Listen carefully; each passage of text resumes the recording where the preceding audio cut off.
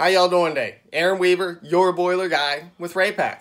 Hey, question came up on an XFIIRE boiler with Versa controls, probe type low water cutoff. Does it have a manual reset?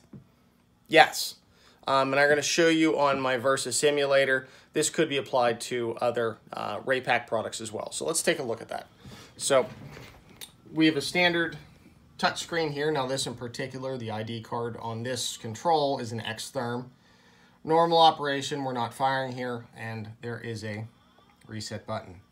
So here's the old style display.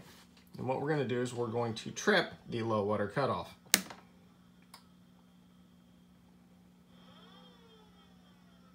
Low water error.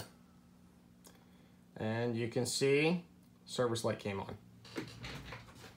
Now, over here on the new way, which is on the touchscreen, almost everything.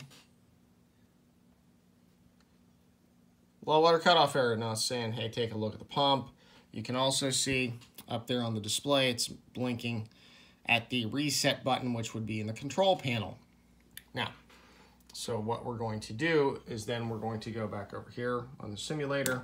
We're going to turn that low water cutoff off, or put it so it's making contact.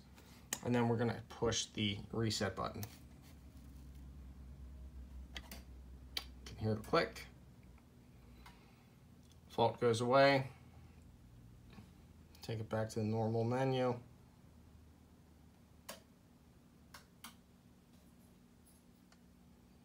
Normal operation. We can see over here that target's back to 150 and we don't have a red light. So hope that helps you and know and understand that on the XFIIRE or anything else from Raypak with the probe type low water cutoff, that is your manual reset. Thanks. Bye.